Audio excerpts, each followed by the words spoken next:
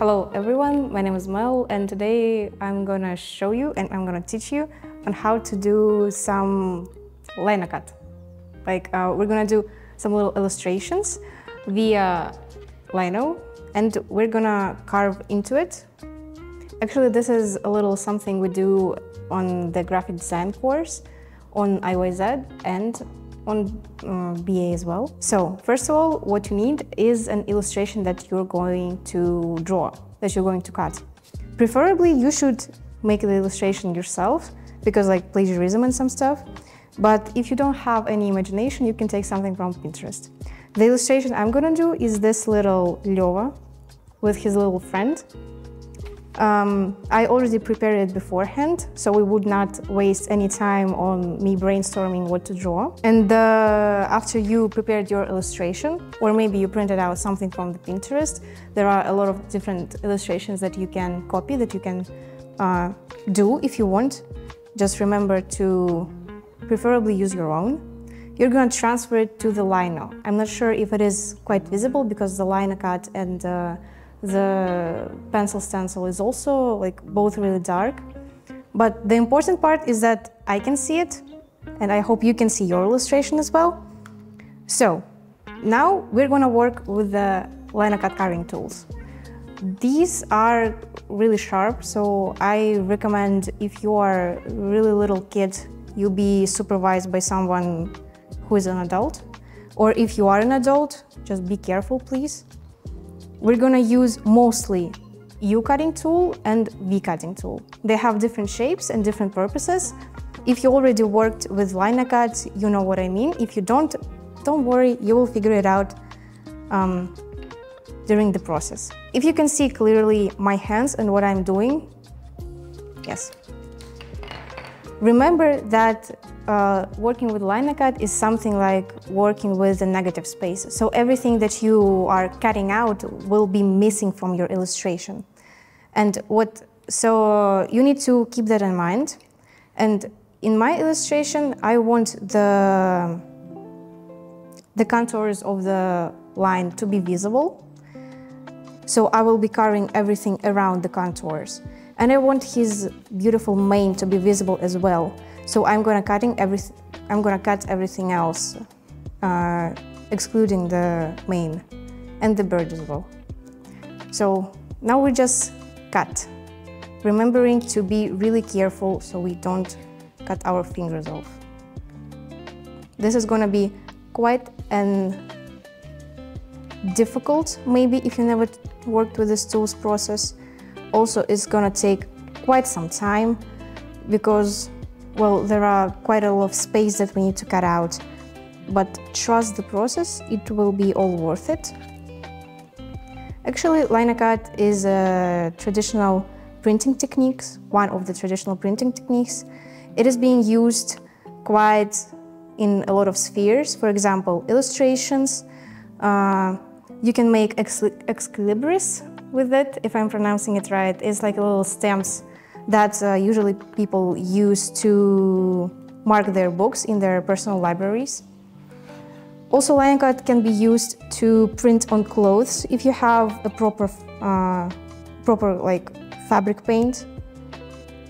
And generally, it is quite a nice tool to have in your hard skills because it can generally help you with creating some unique artworks. Okay. Yeah. So why are we using two different shapes of tools? It is because two different shapes serve two different purposes. Mainly V-cutting shape that is quite an angular looking one. So like this one that does look like V. It helps you with creating the tiny little cuts. It helps you with defining the contours. And the U-cutting shape is the second one that looks more of a soft, that has like more of a soft feeling to it. It helps you with removing really big chunks of lino because it is kind of easier to do with a big tool. So as you can see, I'm carving out everything surrounding the lion's mane. And I also carved out his little cute face. leaving just his eyes and his nose.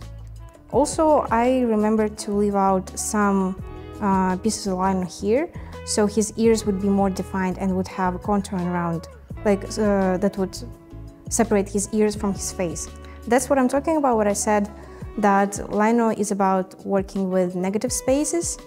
So everything that you do not want to be on your illustrations, for example, I don't want his face to be all black or all red, whatever paint I'm going to use, I'm cutting it out. And I'm going to do the same process on his little body and on his little book as well. I would also recommend using some different hatching techniques to add some texture. For example, here on his mane, I want to do like some little, I don't know, lines. So his mane would have a bit more texture and not just one big black klaksa. Okay, now that we're done cutting the lino,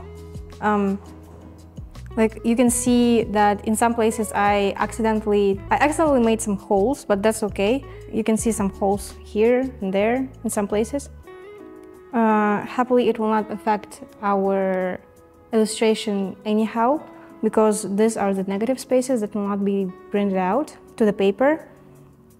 And you can also see that in some places I accidentally tore into the contour. But again, that's not a big deal.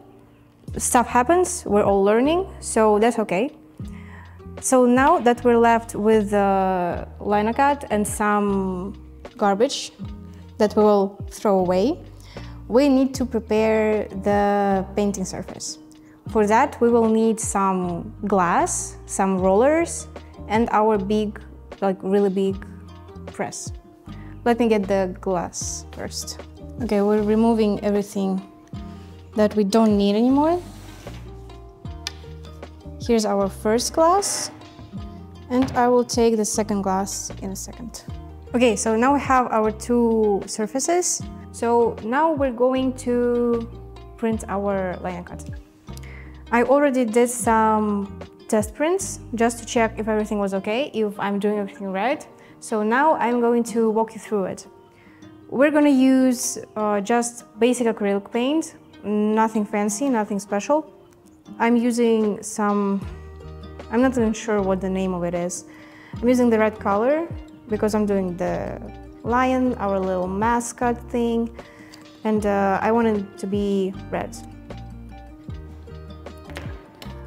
Then we're going to use this type of roller. It's not the squishy ones, it's more of the hard texture ones. We're going to just roll the paint out evenly, so it will be easier for us to cover the Linocut itself.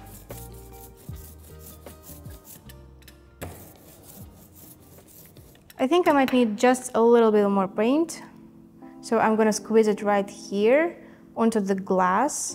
We're using the glass just so we would not damage the table. That's the only reason. Now we're just rolling it out, evenly preferably. And then we can transfer it to our Linocuts. Just as easy as this. We're trying to cover it all evenly, so everything will be printed out. And right now, if you can see, the red parts are the positives that I left out. Those are going to be printed. We're using the press in our workshop, in our university. If you don't have this type of press at home, which I think you don't, you can just use a spoon. Just place your lino first, then a piece of paper, and I'm gonna do it with the roller. You can do it with a spoon. Just with some circular motions, put some pressure onto the piece of paper, but not too much pressure, otherwise the paper is going to be stuck. And as simple as that. Now the moment of truth. How cute it is. Here's our little friend. And as you can see, with our lino in comparison, it kind of mirrored the image. So that's also one thing that you need to keep in mind, especially when you're working with text. I would show you how to work with text, but I am dyslexic. Text is hard for me, not even in the mirrored way. And the best part about Linocut, you can print it as many times as you want. So here's, for example, my test print. Here's the print I showed you. There are also some prints that are not as successful as I wanted them to be. You need to just wash it off with simple water and soap. You can use like any type of soap, literally. Then let it dry with some papers or, I don't know, some napkins, and use it all over again. Isn't that cool? Thank you for watching this little masterclass tutorial Linocut thing. I hope you really enjoyed it, and I wish you the best in your art endeavors. If you will do any type of Linocuts, so you can just tag our Instagram account if you're going to post them. We would love to see how you did. See you later, alligator.